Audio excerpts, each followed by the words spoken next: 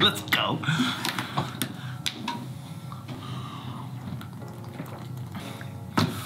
Alright, what's up everyone? It's Travis here with Salerno Realty, aka the Modern Realtor. And today we're going to be talking about something that is super important to me. It's whether or not a first-time home buyer should use a realtor or if they should not. And I think the obvious question, or the obvious answer I should say, is obviously, yeah. So buying a home is extremely stressful, but such, I can't explain it. It's such an exhilarating feeling. And you know, it's very important to make sure that you are being represented or you are being taken care of. In most cases, if you're a first-time home buyer, you're putting every single cent, every single dollar that you've ever saved up into this home. It's your biggest investment. You're putting everything into this home, and you better make sure that it's a perfect situation for you and your family. Obviously, there's so many things, so many factors, moving parts that go into purchasing a home that it can be extremely stressful. So I would say you want to make sure that you're getting some sort of help when purchasing your first home. I mean, this can come from your parents,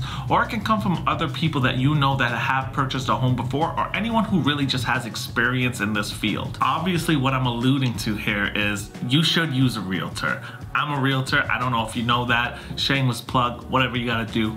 I am a realtor, and I just want to say, when I first bought my first home, I did not use a realtor, and it was a new build home. I didn't talk to any realtor. I didn't do anything like that, and I really wish I did, because there were certain things that were left out of the contract when the builder was explaining it to me.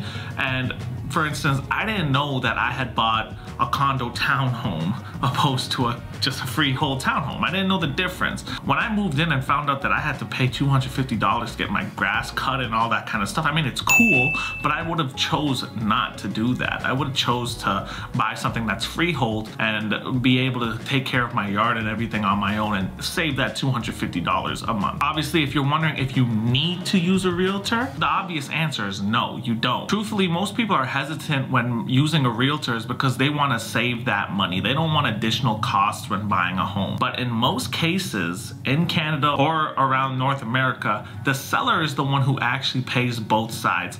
Honestly, I don't know why it's like that. I think it's still kind of weird, but still, the seller pays both sides and the buyer pays nothing. When thinking about if you're gonna use a realtor or not, I just don't know why people don't use a realtor. It's one of the only times that a service is completely free. Using it is kind of a no-brainer to me. So in this video, we're gonna look at some reasons why a first-time home buyer, or just any sort of buyer, should use a real estate agent in the transaction of their first home. Get a little bit of this though. How's everyone doing, you know? Staying safe? I put a light here to give myself a little bit of that Goku, you know, that Goku look, alright? Alright, so the first point that I like to talk about is have someone that is looking after your best interest. In most cases, if you're a buyer, you want to go see the nice looking house, you know, the house that shows well in pictures, you're drawn into it, and guess what? The reason why that house looks great is because a realtor put those shots together, a realtor got that house staged, and a realtor paid a great photographer to take beautiful pictures. Now, I know there's also situations where they don't look good and realtors are still doing that. That's a whole nother point. I could talk about that all day. Use good photos. Take good photos. I don't get why you don't do that. But regardless, most people are drawn to the houses that look the best, and most of the time, those houses that look the best are using realtors to represent their best interest. So these realtors are licensed professionals. Okay, they are licensed professionals, and a lot of them have a lot of experience. So if you go to them directly without a realtor, they'll get a deal done. You'll get the house, but believe me, they're taking care of the best interests of their client. Their client is signed to them, and if they're helping you out too, you are just a customer. They have no fiduciary duties to you. Their job is to get the best deal for their client, who is the seller. So it's just nice to have a realtor represent your best interest. Just knowing that someone is going to war for you, it's just a little bit of peace of mind knowing that someone is actually looking after your best interest and is completely on your side. And this has never been more of the case, especially in the Greater Toronto area. A lot of things are going for bidding wars. So if you don't have a great realtor on your side, I mean a great realtor, not a realtor who's just trying to get the deal done. Doesn't matter about how much you have to pay, they just want to get the deal done. A great realtor will help you in many different ways, and again, they'll help you save money in the long run, so just think about it. The next point is that a realtor will help you find a home that matches your budget and your needs. Navigating through Realtor.ca can be extremely tough sometimes. You know, the listing price is never usually what it actually is these days, and that might be because it's overpriced or it might be underpriced. Especially in our market, the Greater Toronto Area market, GTA, what's up? Listing prices are never what they seem. You may see a house on Realtor.ca that looks like an absolute steal. Like, I mean, it's just too good to be true. It's a detached home in Mississauga listed for just under $700,000. Like, come on, that's a steal. You book an appointment with the listing agent, fall absolutely in love with this house. When talking to your significant other, you come up with a game plan. Look, we really like this house. Let's not play any games. Let's give them almost what they want. Let's put in an offer at $695 and cross our fingers. When in reality, the listing agent informs you that they're holding offers in a couple days. They're expecting a little bit over than $1.2 million. Now, everything that you see within your budget will not look like this house. And it just kind of sucks because you got your hopes up and it just came crashing down. A realtor will help you avoid these situations because they'll do recent searches in neighborhoods just to give you an idea of what houses are actually selling for in these pockets. A realtor will help you avoid the heartbreak, and I mean, it's the same case with houses that are overpriced too. If you go directly to a house and the listing agent informs you that this house is priced perfectly and that every dollar is justified towards the listing price, when in reality, if you had a buyer agent, they would have searched the neighborhood and told you that the most recent sale, which was a nicer home, actually sold for $75,000 below this listing price. These are the type of things that get overlooked when looking at homes, but a buyer agent will look at these things and will help you avoid the mistakes of overpaying or even looking at things that are just not in your budget. The next point, which is a very important point, is that a buyer agent will give you insight on the neighborhoods that you're looking at. Depending on how long the realtor has been in the game, there's a good chance that they've done a lot of deals all around the area and they know which pockets are good and which pockets are bad. Most sellers are not going to disclose every little fact that goes on with the neighborhood, but if you have an agent that's been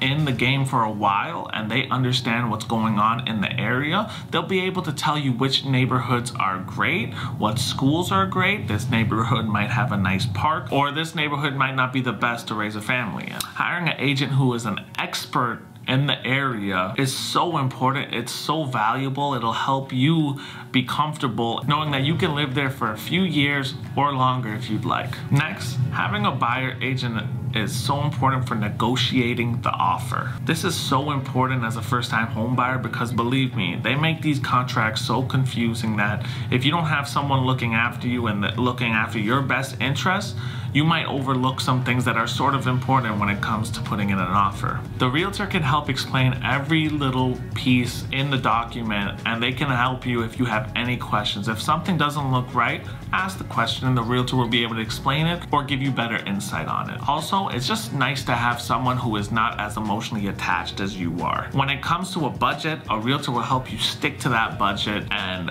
help you from making the mistake of overpaying or going over your budget that you'd agreed on in the beginning. They will fight for every penny for you. And obviously, I can't speak for every single agent out there, but here at Salerno Realty, we literally go the extra mile for our clients. If it's $500, we will fight for it. And honestly, just having a great realtor, it can't be replicated. They're so valuable. So if you do ever have the opportunity to have one, I would highly recommend it. Go in, have someone represent you, and take care of business. And finally, they just help with things behind the scenes.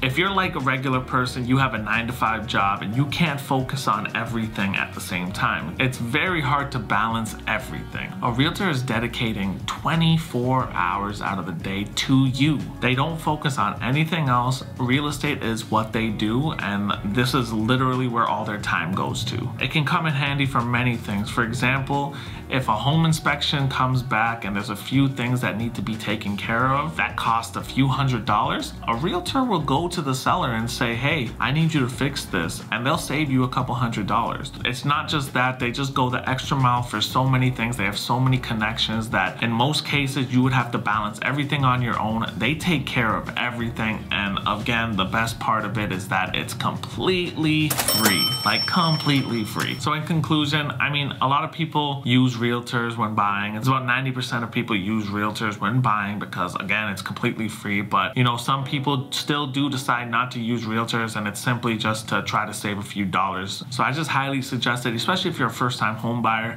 And obviously not every single agent out there is going to be the best agent in the world, but most of the times they are licensed professionals. So if you have the opportunity to work with one, take it, interview a few of them just to make sure they have your best interest in mind. And again, I'm telling you, a great realtor can save you so much money over time. So again, thank you guys so much for watching this video. Always punch the subscribe button. Sorry I missed last week. I had a huge abscess on my back. It got cut open, blah, blah, blah, blah, blah. Making excuses, but I had surgery. It hurt. I'm not missing again. We did one whole month. I'm gonna do a breakdown, blah, blah, blah, blah, blah. Guys, thank you so much for watching. I appreciate the support. We'll talk to you guys soon. Always